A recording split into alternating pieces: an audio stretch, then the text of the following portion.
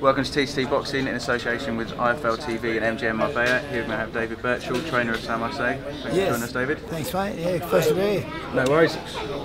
Australian fighter with great Australian pedigree yourself. How are you finding this event?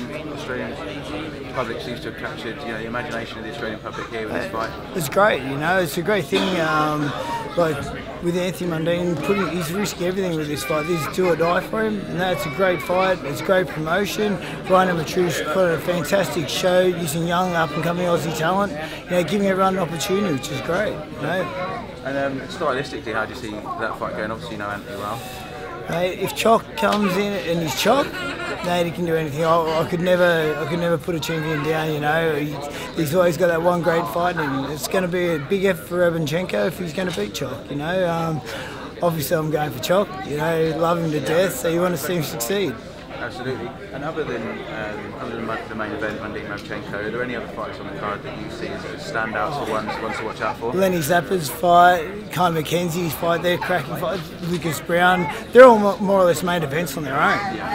So it's great. You got like 4 main events on the card. Even the preliminary fights are all good fights. So that's what you want. It's great for Aussie boxing.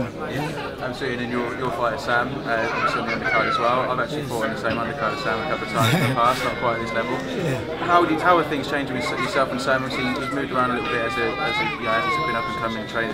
He seems to have settled with yourself. Well, Sam was actually living with my parents when he first turned pro and he came to Sydney. So I've known Sam a long time. I've always been involved with his career. And I think it's just that southpaw thing. We're both southpaws. We're a bit special, us left-handers, so we kind of understand each other a little bit better. And that Mick Ackway did a great job with Sam beforehand. It's much easier coming in when they've got great foundations and stuff like that. And for Mick, it's more he can concentrate more on Bilal's career, his son's career. So there's no animosity there. We all still work together, so that's how it should be. Perfect. And what are you seeing with Sam in terms of his moving forward? I know the last fight he got caught, but other than that, looked very commanding in that fight. Other than say like 30 seconds, what's changing for him? What he's tweaking in terms of his style? Just so he's fighting to win the fight all the time, not fighting just to survive or not to lose. He's coming out to win every round, every second of every round. He got caught that last fight, but I was actually impressed with the way he reacted to it. It's boxing, it happens. He reacted well, and I was very happy with it. Absolutely, and that all goes down to experience as well. People are going to get knocked down, and to go back and see you come through and won that fight. Looking forward at those more difficult fights, is there anything that you think, or where do you see Sam going in 10 years' time? Has he got the instruments to get to the level of Mundine?